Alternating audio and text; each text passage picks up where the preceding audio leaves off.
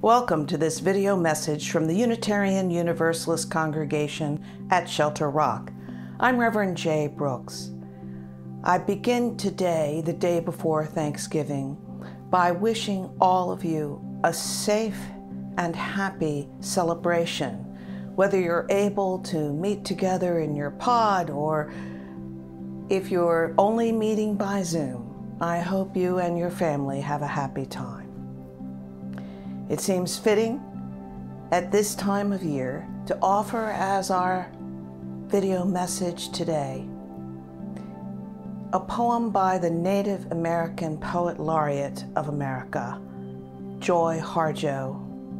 This is her poem, Perhaps the World Ends Here, which is not at all as depressing as it sounds. It's in fact a celebration of the times that we gather as a family, with friends, in community. Here's the poem.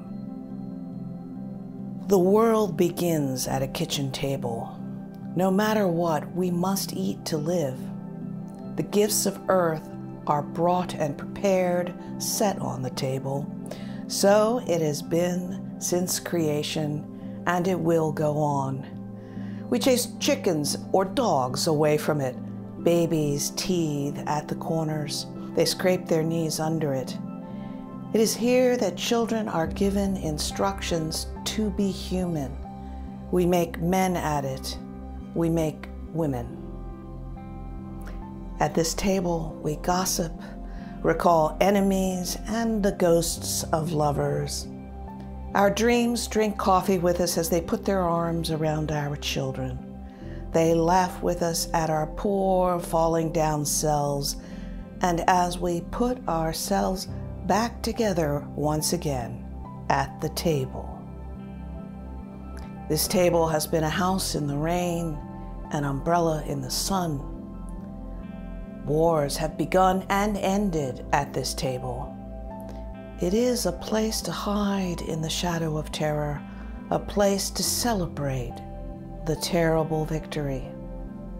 We have given birth on this table and have prepared our parents for burial here. At this table, we sing with joy, with sorrow. We pray of suffering and remorse. We give thanks. Perhaps the world will end at the kitchen table while we are laughing and crying, eating of the last sweet bite.